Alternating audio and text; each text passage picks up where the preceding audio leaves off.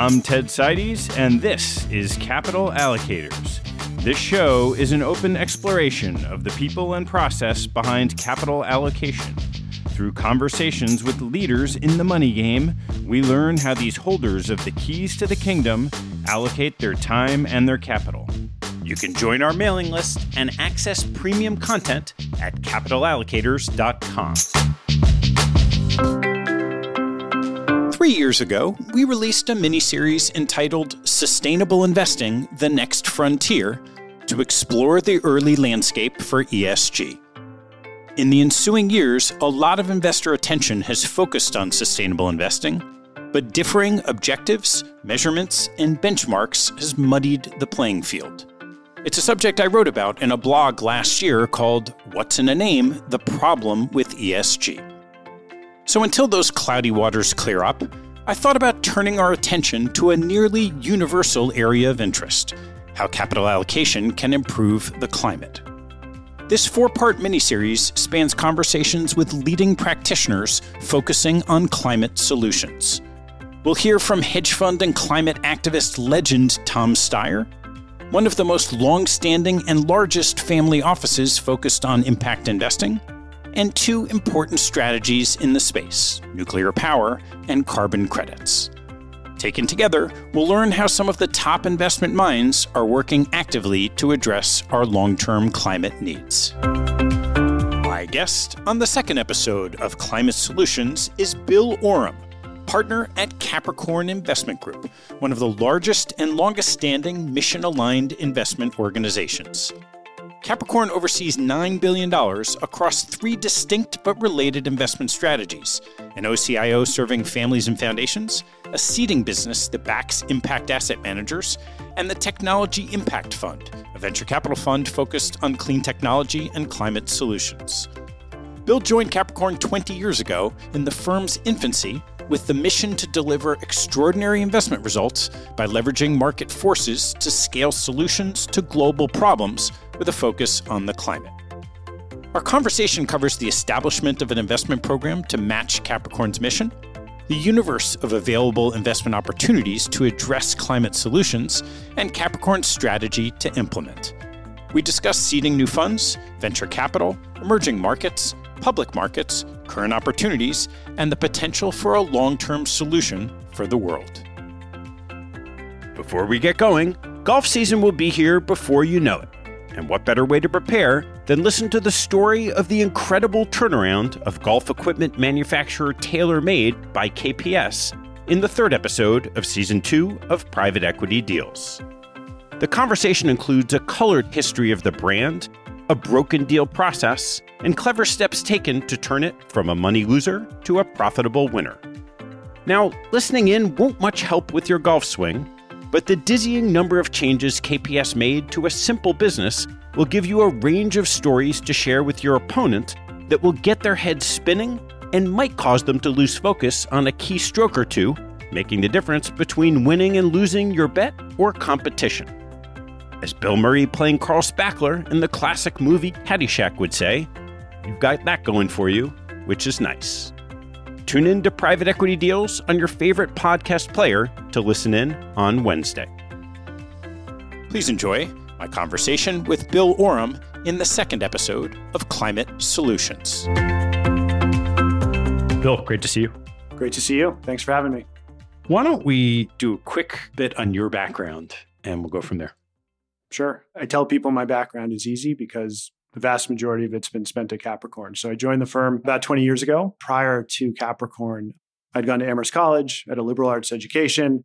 I wanted to get some practical skills. And so I went into banking. And this was right during the tech bubble and then the subsequent crash.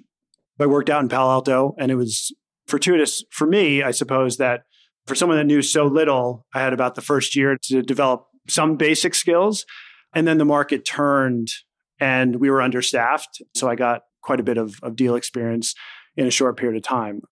It wasn't hard for me to reflect and understand that with my background, I had virtually no purview or understanding of broader investing or capital market. So the one thing that I was looking for coming out of banking was something with the broadest remit, somewhere where I could really learn something and then figure out what I was going to do with my life. And so I'd been introduced to the endowment model and a few people that worked at various endowments. And that was really interesting to me.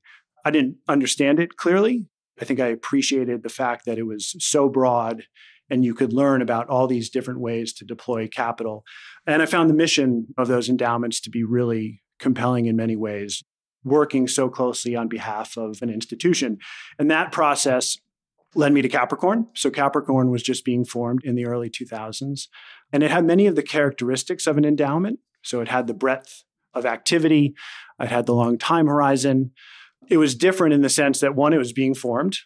We were in the process of building out a portfolio. And two, and I think this is core to what we've been doing over the last 20 years, it had a different aspiration. The goal was to build a different type of investment firm that wouldn't just support our clients' capital needs for philanthropy or other purposes, but actually activate the capital while we were managing it. So seek out high rates of return, but do so in such a way as we were looking for opportunities around climate and different impact verticals. So what is Capricorn?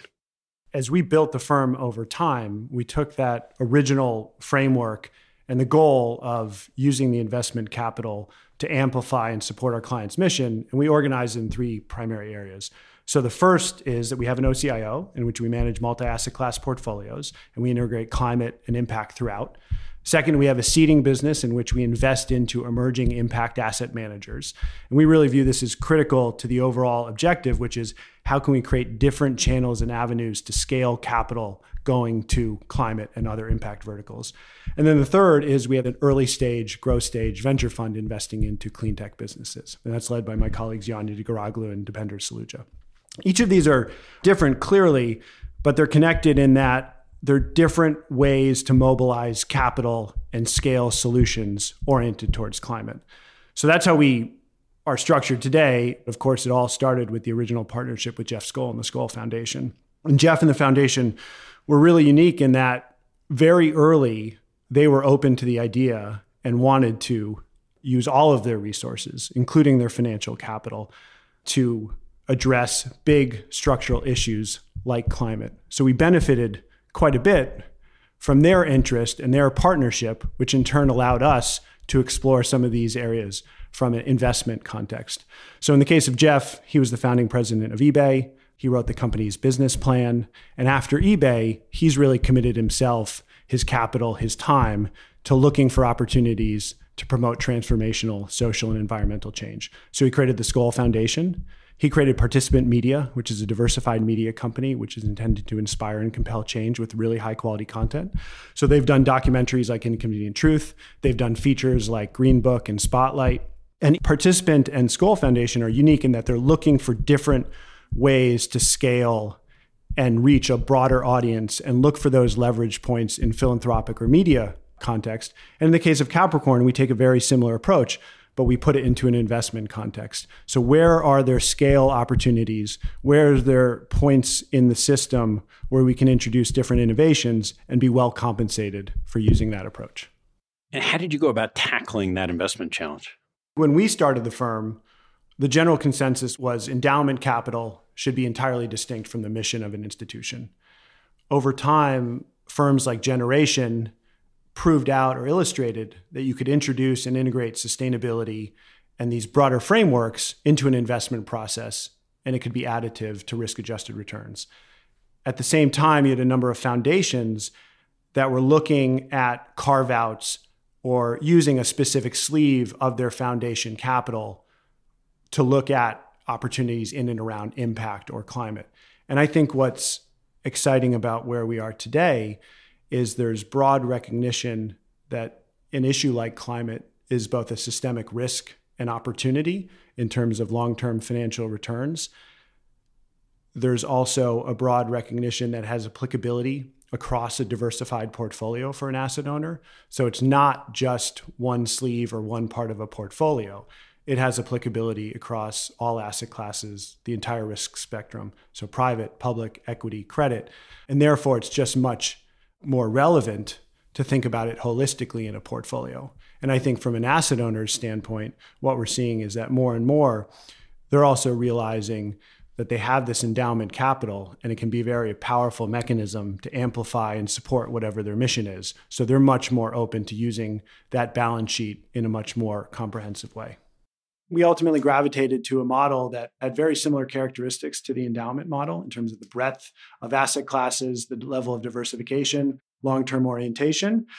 We, like I think any investment firm, put our own imprint on it. And our imprint was seeking out things in climate and in and around some of the various impact verticals where we thought they were undercapitalized, where we could earn high rates of return, or at least market rates of return, and which we thought we could have a competitive advantage relative to other market participants.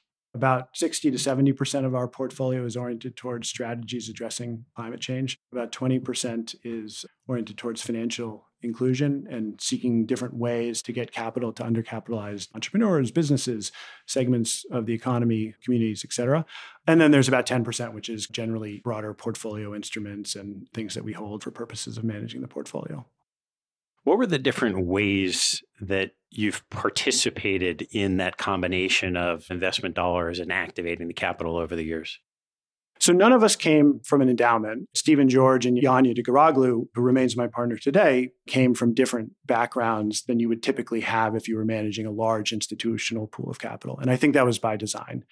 As we thought about investing the capital, one, we ultimately are oriented towards growing the capital base over time, also supporting the payout as needed for Jeff Skoll and the Skoll Foundation and the other families and foundations we manage money for, but to do that in a highly diversified manner. And so we started investing across asset classes. And I think as we evolved, we had a grounding in innovation and entrepreneurship. As we thought about impact and innovation, and specifically climate, I think it was pretty clear to us early on that technology and breakthroughs around entrepreneurship would be pretty critical to addressing the climate challenge. So we started there, and Jan led an investment in Tesla. And as you can imagine, that then started to open up a network connectivity to different types of companies. But importantly, it wasn't just in venture. It was then in how do you actually deploy some of these technologies at scale. So I think we've always benefited from the breadth of the portfolio. So everything from early stage venture to real assets and the deployment of capital into the real economy, if you will, and then everything in between.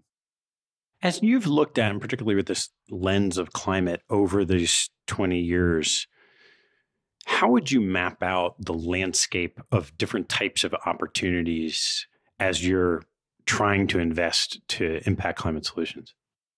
It's certainly expanded over time. And so if you go back to maybe the initial framework in the early 2000s, I think there was climate solutions and really innovation on the venture side. There was the starting of real asset deployment, so renewable power infrastructure. And in our view, those type of opportunities were really mispriced for the risk. It was a new asset class, and I think you were able to do that type of development and earn very high rates of return relative to the risk. But then within the public markets, really the only avenue for investment was divestment and an immediate default to just excluding those extractive industries. And I think there's probably strong rationale for that.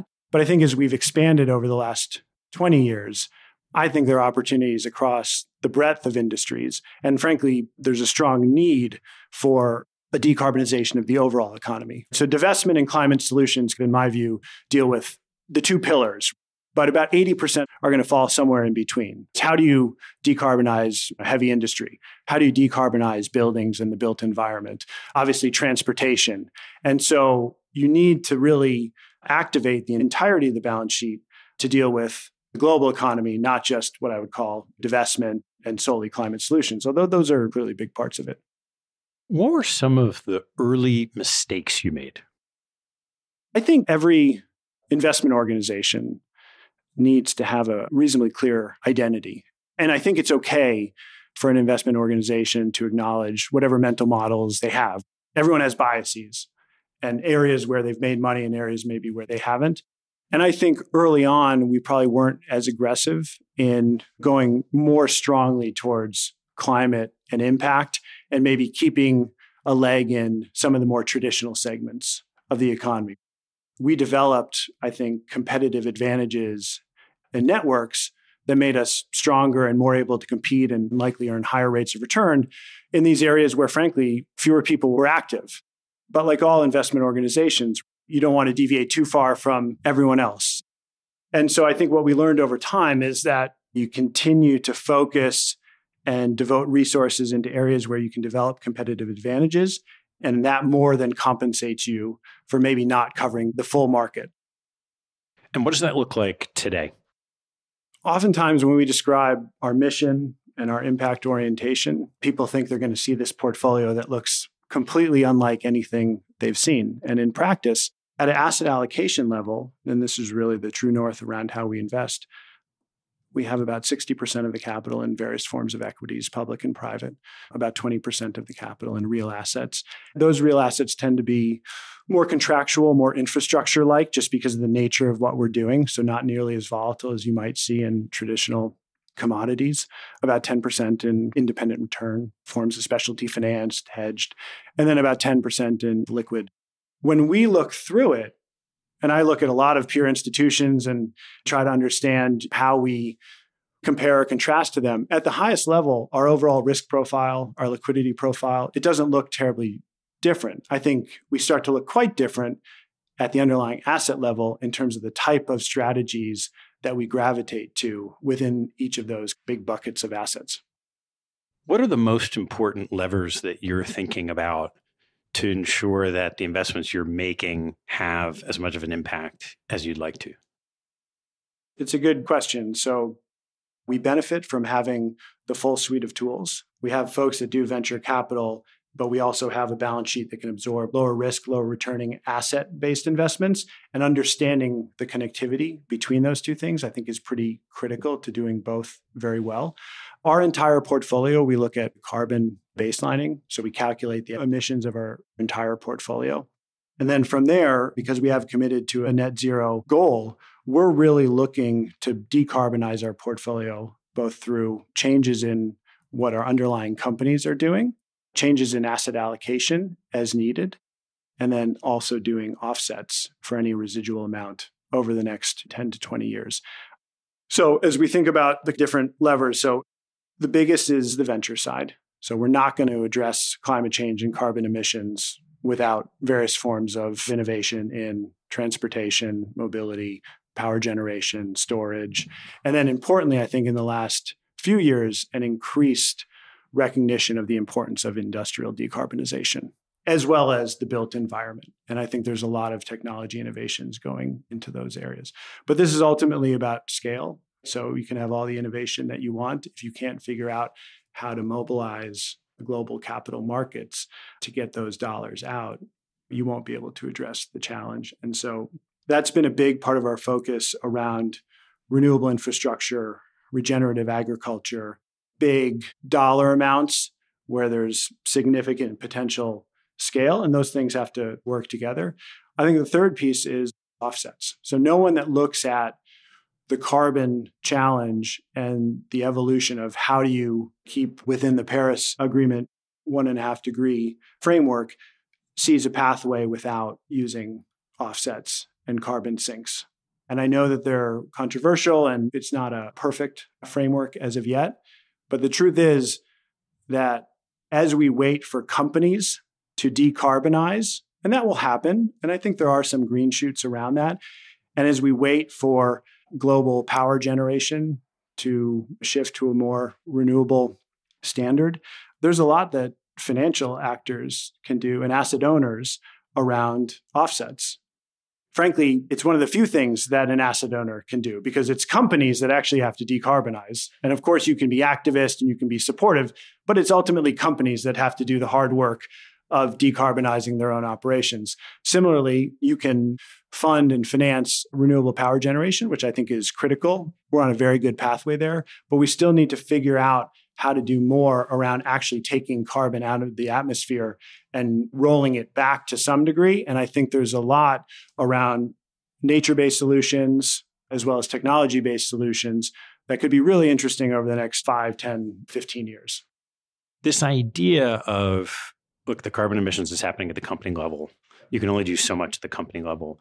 As you've gone about investing the foundation capital, how have you decided when to invest directly so you can have more of an impact compared to, okay, we're going to invest in a manager who's doing something that we think we like, but then is again one step removed? To cover the breadth of the global landscape and to go as deep as you likely need to go in some of these areas required a lot of specialization. So I think we had a decision to make, which is, do we grow Capricorn into this massive investment organization? Or do we try to keep decision-making within a small group of people and leverage the power of external partnerships?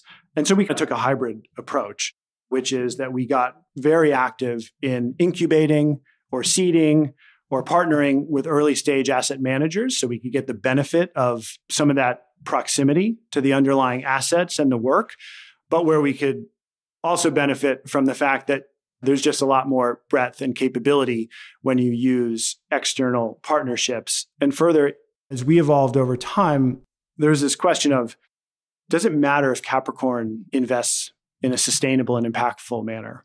I think it does. It's certainly been accretive to our returns, and I think we've met our clients' objectives around aligning the capital. But in the scheme of things, the truth is it doesn't matter because the scale of capital required is so great that unless you're being influential in either influencing or enabling other asset owners to invest in that way, then you're probably not fulfilling the mission to the degree that I think we wanted to. So it's always been about how can we not just invest our capital in this manner, but also be a positive contributor to the overall shift.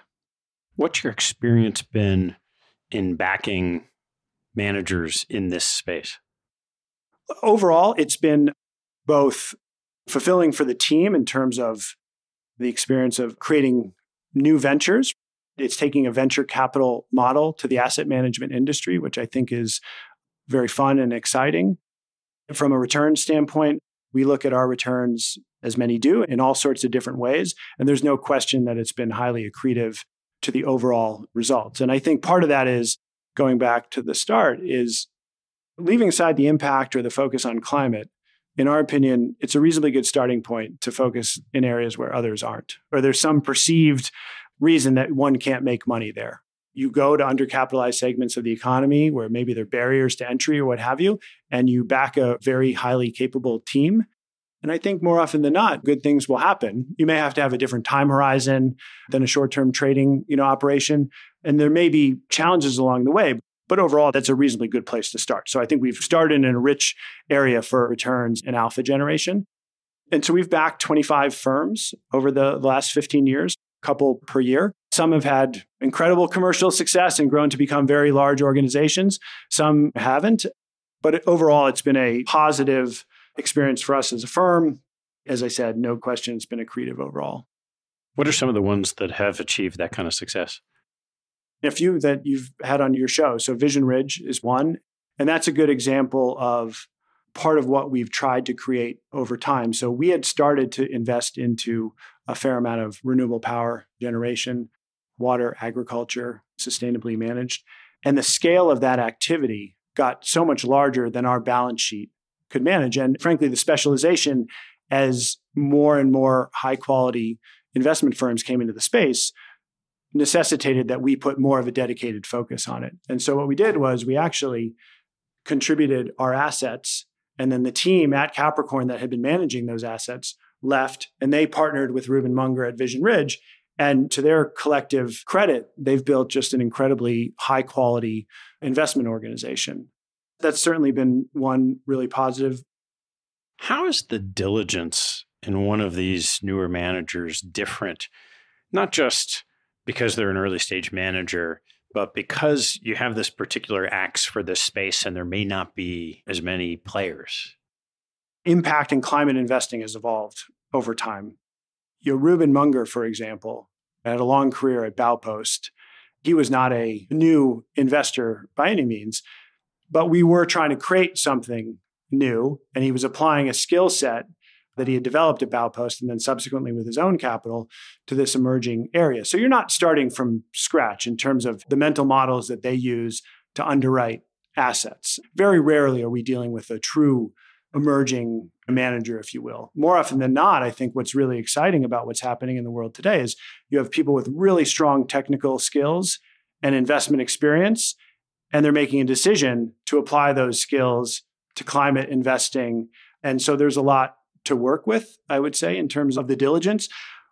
Of course, with any emerging firm, whether that's impact-oriented or not, you're not going to have the same level of data or information in terms of how they operate with sequential and linear information.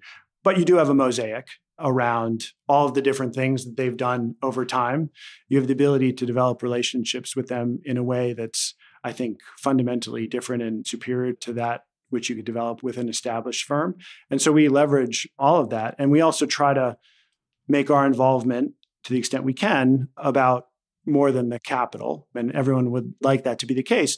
But we are a mission-driven organization. We do want to see these firms grow and scale and ultimately amplify their impact. So we provide a lot of services to them around marketing, operations, impact. And when you interact with someone as a partner, as opposed to maybe just a customer, you start to see a bit more about their own belief systems, values. And so all of that, I think, informs a level of diligence that's useful. How do you think about scale? You're talking about climate solutions, which is clearly a global problem. What happens in China and India affects what we might be able to do here. There is this notion of, okay, you have a lot of capital dedicated to it. You're one of back managers that have some scale. Where do you come at the pressure points where you think we can make the biggest difference? It's interesting as you think about scale. Going back to venture, there can be very small investments that have extraordinary scale associated with them. And let's take Tesla as one example. So obviously for us, that was an early stage venture investment. The ultimate financial value became evident. The value of it as it relates to decarbonizing transportation is also significant. But the actual dollars deployed in our case were reasonably small and ultimately grew over time. And then on top of that, there is what Tesla did in the OEM industry overall, which is it effectively brought forward the plans of all the other large automakers by likely 10 or 20 years. That's an enormous amount of impact on a reasonably small dollar investment in our case. And of course, we weren't the only ones involved, but we were involved very early. On the other end of the spectrum, there is things that are happening around renewable infrastructure in particular, where it's really just about getting the cost of capital down to a level at which it can crowd in much larger pools of capital than ours. And so, as I mentioned, in the mid-2000s, we could do renewable infrastructure and earn rates of return that were very attractive for our capital, 10, 12, 15%. And then if you're able to aggregate a portfolio and sell it, you could do even better. And I think some of our partners were able to do that. That's really difficult today because of the competition in the marketplace, increased understanding of what is the nature of those cash flows and what is the real risk. One of our big areas of focus is dealing with the asset management industry overall. The typical fee load applied to that activity is a real deterrent to crowding in large pools of capital. They aren't assets that have the optionality that can really absorb a 2 in 20 or a 1 in 20 fee load. So a lot of the innovation that we've been working on has been around how do you create different vehicles to absorb this capital, whether it be evergreen or blended finance models. How can you create structures that can get to the scale of the $20 billion that's needed to start to build some of the very large infrastructure that's required? What's an example of one of the most effective structures you've seen? So we like the evergreen structures quite a bit. Look, there's a whole industry in real estate around open-ended vehicles and interval funds. That's a massive asset management industry, and we don't see a reason why similar structures couldn't be created in renewables. How have you thought about the emerging market aspect of climate solutions? It is obviously the core of the issue, I think, for many that look at this challenge, which is if you look at global emissions, 40% plus is now coming from China, India, and that will only grow over time. And they are on a growth trajectory, which will necessitate further emissions absent some massive change. Then we can talk about Indonesia and some of the other large markets, which are also contributing significant emissions. But we've tried to figure out different ways, we and others and development institutions, of how do you get more capital into those markets to deal with their power sector and the industrial decarbonization that has to happen. And it's a very difficult challenge. So I can't say that I have a great answer. But one of the things that's come out of the Inflation Reduction Act is a different pathway, which is, I think the consensus prior to the last couple of years was somehow there was going to be this massive coalition that came together and we're going to figure out some transfer of capital that would enable private sector to be crowded in.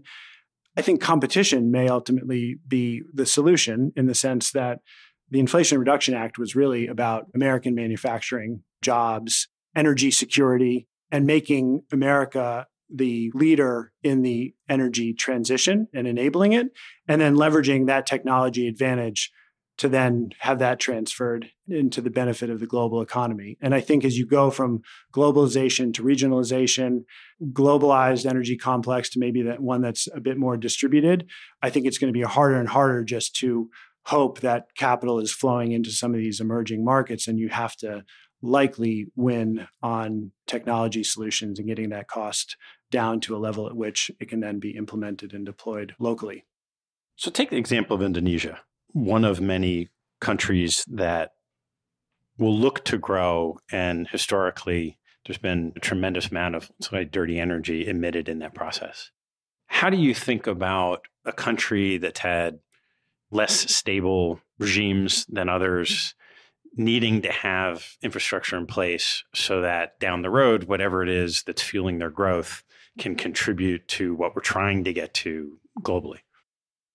The climate problem is not just an environmental problem. It's a social challenge too. And the impact of climate change will be felt disproportionately by the most vulnerable and poorest countries. So I don't think it's fair to entirely relieve those countries of some obligation because they are ultimately going to absorb a significant amount of the cost. And development institutions are working on these issues around how do you create different pools and concessionary first loss, insurance vehicles. There's a lot going on, but the scale of the challenge is so great that as of now, we haven't made nearly as much progress as one would have hoped. Just come back to there is no path around addressing climate change without the innovation and technology and breakthroughs flywheel working hand in hand with deployment. So it is ultimately about a lot of what I think is happening in Palo Alto and Silicon Valley, and then finding different avenues to get that actually implemented in some of these emerging markets. There's still a ton of money in the public markets. And as you've looked at this over the years, would love to get your perspective on how deploying capital into the public markets can have that positive force for climate solutions. I think the number is something like 40% of global emissions are attributable to public companies. So it's material. I think the challenge historically has been it's difficult to isolate. It's very diffuse in terms of how those emissions actually are coming into the system. Look, there's clearly climate solutions.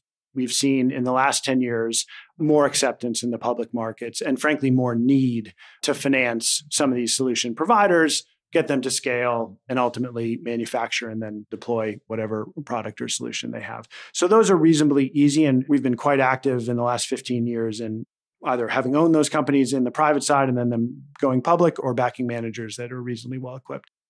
Utilities, I think, is a significant part of global emissions, clearly, but within the public markets in particular, it's probably one of the more interesting ways to express climate advocacy and engagement in that it's such a big part of emissions. And I think there's no question that there's a bifurcation on different utilities, their plan to get to net zero and their plan for an energy transition. So I think those are strategies where we think there's actually quite a bit of both impact and return potential. And then there's the Googles of the world, which generally speaking, they have the financial resources and aspiration to be entirely powered by renewable energy, decarbonize their entire operations. And those are, I don't want to say easy, but those climate leaders are well understood. The interesting aspect over the next 10 years is everything in between.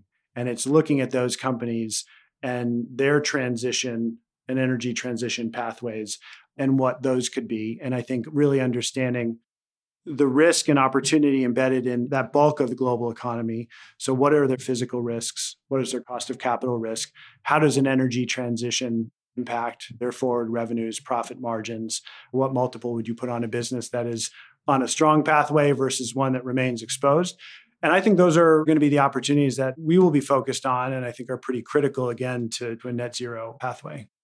What have you seen through the managers you use in how measurement works? And they're looking at particularly public companies to see as a variable into their decision about valuation and how a company's doing on that lens. Yeah, I think in the public markets, it's not straightforward and it's not silver bullet either. But I think there's a broad recognition and understanding that climate risk is material to forward enterprise value. And so again, I think it's obviously the qualitative things around strategy, governance, acknowledgement of these risks. I think it's organizations that are engaged in pathway around how can they decarbonize their operations over a certain period of time. But I think it's fundamentally about looking at the energy transition risk, physical risk, and trying to connect that as deeply as one can to the fundamentals of the business around what is changing around demand, what is potentially changing around the volatility of inputs in their own operations.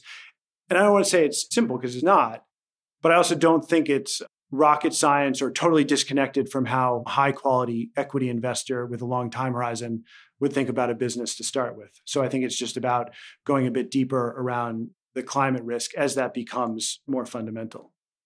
How far along are we when you're looking at the public companies that your managers are investing in those companies being able to measuring their emissions and changes in emissions enough to understand just as a baseline? In the public sphere, I think it's actually reasonably deep. I think scope 3, which is the catch-all for the global economy, is complex with a lot of double counting. But scope 1 and 2 emissions, which is really the directly attributable emissions for most companies, there's been a lot of work put into that. And I think certainly in the US, it's reasonably deep in terms of the understanding. And then also, depending on the company and their level of interest in this, various pathways to reduce that over the coming years. When we look at our overall portfolio, we have about a third of the carbon intensity of a similarly sized global equity portfolio. We've taken out what I would call the easy stuff, right, around really the heavy emitters. But we still have a plan to further decarbonize and engage and hopefully influence our managers who in turn influence the companies. So we're not stopping there, but we start at a reasonably good place.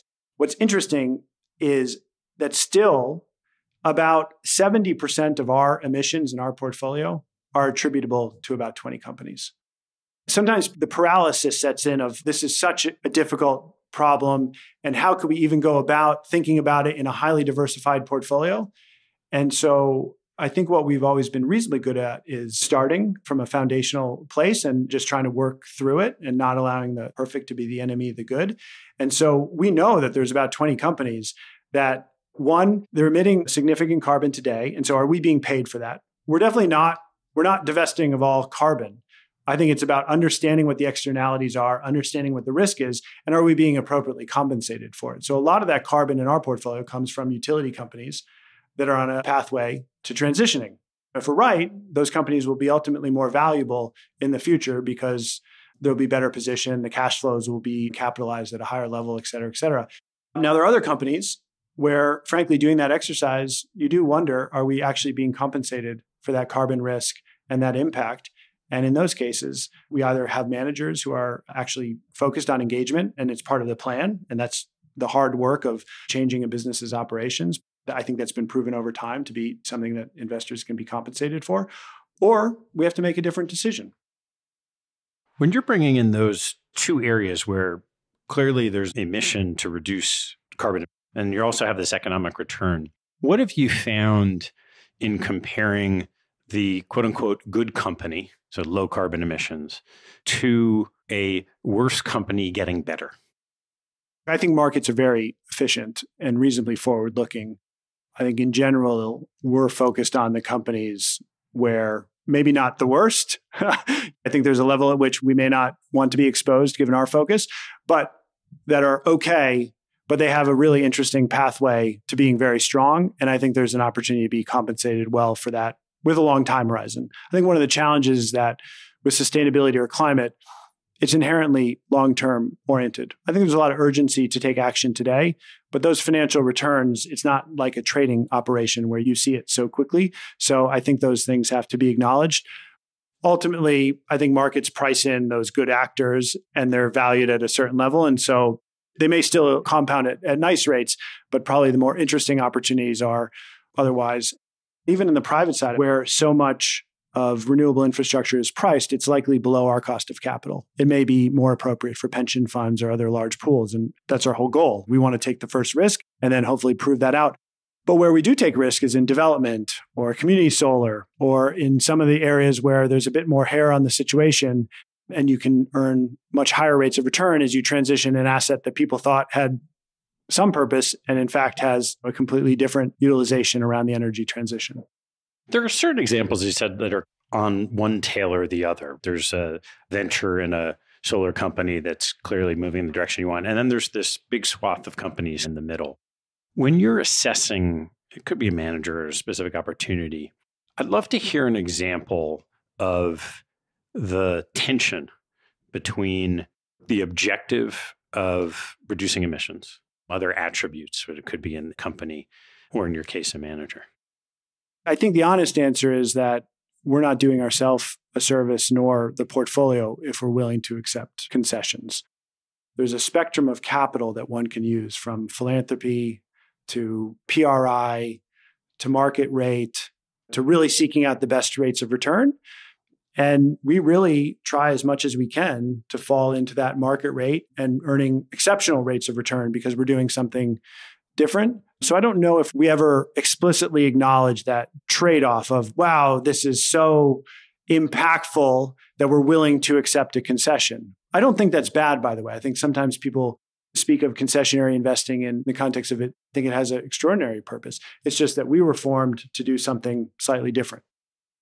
What are some of the lessons or things that you've learned from doing this over the years that someone who hasn't been as focused on the space hasn't gotten to yet? Well, I'll tell you in the seeding activity, because we've learned a lot about that. It's primarily the people involved. So one, I think every investment firm, whether it's impact or not, needs to have a pretty clear true north and identity. And I think where we've had less success than we would have hoped is that if things don't go exceedingly well early, people tend to gravitate back towards what's traditional and comfortable. It's always better just to press whatever advantage you think. So be as differentiated as you can. And I think where we've seen firms not make it is they've come back to a traditional model. Two, I think one of the more exciting things about this space, and David Blood at Generation had mentioned this to me a long time ago, and it always stuck with me, it was the human capital element. If you create a firm that has a mission and has a big aspiration, the probabilities of you being able to attract really great people is that much higher in a highly efficient market where you have really great people and they have all sorts of options. But one of the things that we learned as we've seen more and more people shift from quote unquote traditional investing to something with an impact is the context matters, in the sense that it's hard to take someone that's run a big investment organization and put them into a smaller one. And that's just common sense. I've certainly made the mistake of occasionally not quite understanding different environments in which individuals succeed or not. Over the last couple of years, there's been so much more focus and attention on, let's say, ESG, that alongside of that, you have terms like greenwashing. What are some of the examples of things that you've seen over the last few years that you never would have seen before environmentally focused investing was a thing? Yeah, I read last week that something like a third of all assets are now ESG assets. I think the ESG industry and complex deserves to be criticized, and one should have some cynicism about it.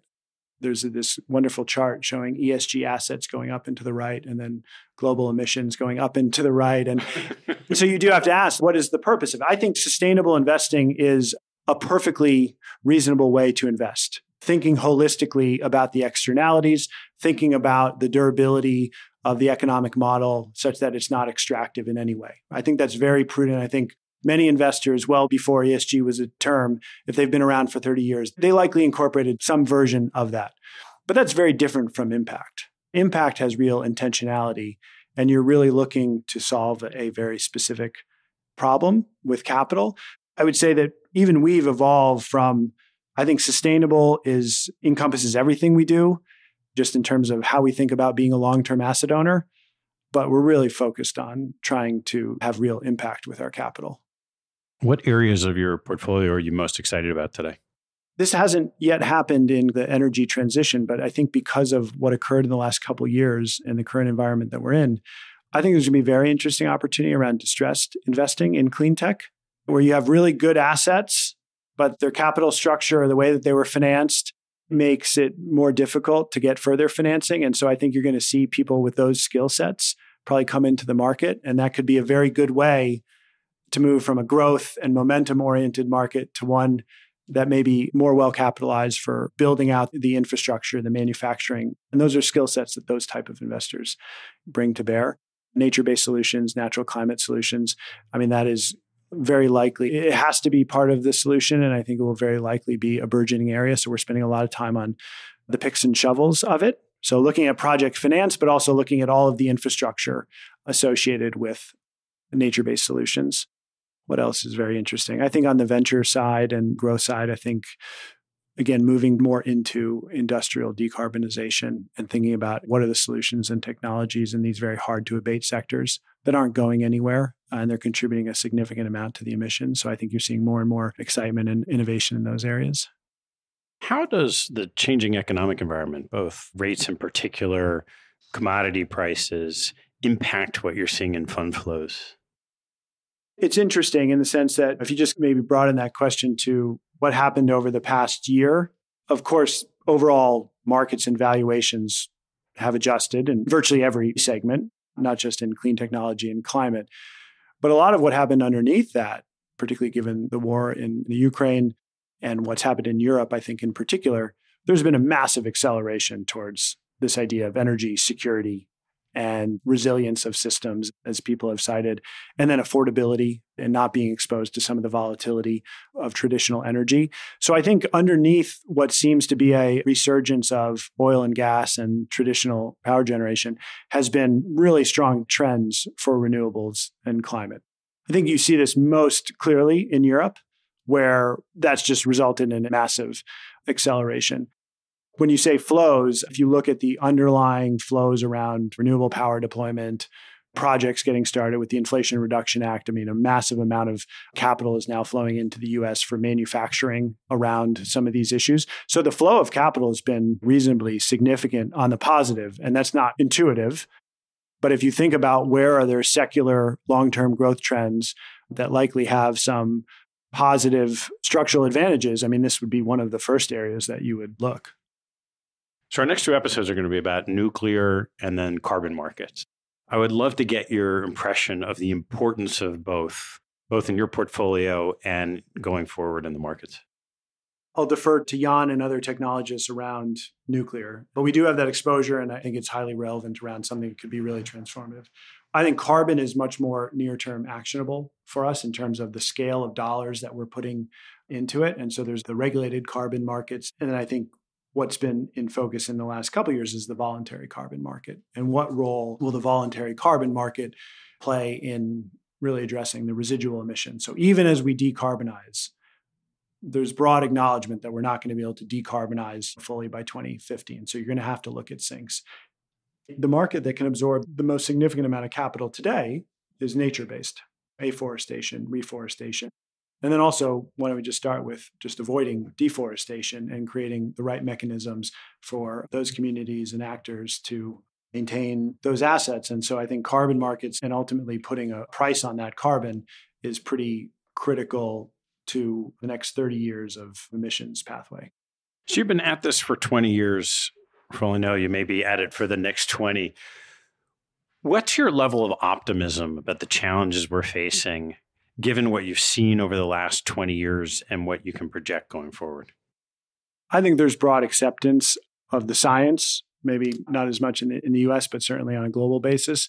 And I think broad acceptance on the materiality of climate risk as it relates to global economies. And I think that's resulted in a real acceleration in terms of the level of focus and activity. And I do think well, it's always controversial when you see these large asset management firms really starting to shift their focus, build large-scale products around these issues. That gives me a reasonable amount of optimism. I think in the venture landscape, it's very rare that you run into any venture capital firm these days that doesn't have some sort of focus on climate. And I think that's usually a pretty strong indicator. As I said a few times, I think ultimately technology and innovation will be core to this. So those are all give me some level of optimism. I think in the last 10 years, I think global emissions have only increased a handful of percentage points. And we've still managed to grow global economy reasonably well. So it can be done. Now we have to do even more. But if I think about the amount of focus on this in 2023 relative to 2013, it's significantly more. And the prospects for large-scale deployment and also the innovation is probably great.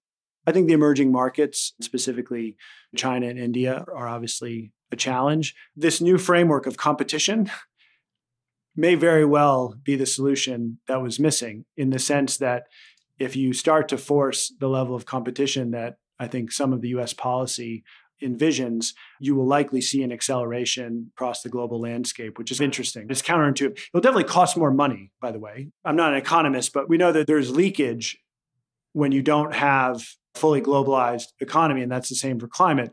Conversely, ambition and seeking out prosperity for each individual country might be a very strong stimulant to all of this activity. Well, Bill, I can't let you go without asking you a couple of closing questions that you know are coming. So what is your favorite hobby or activity outside of work and family? Well, I'd be remiss, since I'm talking to you, to not mention men's league hockey. I spend a lot of time at hockey rinks with my kids, but this is something that I just do on Sundays, and it's a great way to be outside. It's a great group of people, so it's something I look forward to. What type of investment do you gravitate to like a moth to the flame? I am very attracted to forms of specialty finance. I think it's really hard to compound capital at abnormally high rates of return for long periods of time. So things where you can earn a good, but maybe not exceptional rate of return, but you can keep that capital out and allow it to compound, I think is really powerful. It's great to watch a business that has a really well-functioning origination engine, and they're able to find these niches. And I think it has a lot of applicability for climate. What's your biggest investment pet peeve? It would have to be incongruence. And again, just trying to stay on topic with the impact. I think the impact space and ESG has done itself a disservice in how it prices its product. So you have these people that are trying to really have exceptional impact, and then they show up to talk to us and their fee load is egregious. And they don't quite understand the incongruence between those two things. When you have an investment firm where they have a fee load or a structure that doesn't align with the strategy, it's really off-putting to me. Which two people have had the biggest impact on your professional life? My dad, who obviously has had more important impact on me personally, but professionally, he was a municipal finance banker. Even early on, he had done a lot in affordable housing and raising money for critical infrastructure. So early on, I had a sense that you could do things in finance and have some sort of positive impact with it. So that was something that was really influential to me. And then I would have to say my partner, Yanya DeGaroglu. I think Jan deserves a lot of the credit for really setting the vision of Capricorn and focusing on staying true to the mission. He has this phrase of, if you work on important things, they're more resilient. So it's not obvious, but if you're working on things that matter, more often than not, you can find solutions in different ways. What was the most challenging moment in your career? We've had periods of challenging investment results and underperformance and these sorts of things. Interestingly, it's actually been the last 2 years because we had really extraordinary gains. We benefited quite a bit, as many did. But in 2020, we really saw the culmination of a lot of our work. And what's been interesting is, how do you rebalance a portfolio from those gains to have it be well suited for the going forward environment? How do you continue to invest around innovation and trying to move the ball forward while also managing the overall defensiveness and risk profile of the portfolio? Look, fortunately for us, we've managed to work through that, but it's been a real challenge to balance those tensions. What teaching from your parents has most stayed with you? I would often say, everybody's working on something. It works on both ways. It works to not be terribly cynical with others. be a bit introspective. And then conversely, when you're in a challenging period, to also understand that everybody's working on their own issues. And so I think it's comforting to just always be aware of that on both sides. All right, Bill, last one. What life lesson have you learned that you wish you knew a lot earlier in life? I think it would have to be to just focus on doing a small number of things really well. Well, Bill, thanks so much for sharing your knowledge and experience in this space. Thank you. It was great. Thanks for listening to the show. If you like what you heard, hop on our website at capitalallocators.com, where you can access past shows, join our mailing list, and sign up for premium content. Have a good one, and see you next time.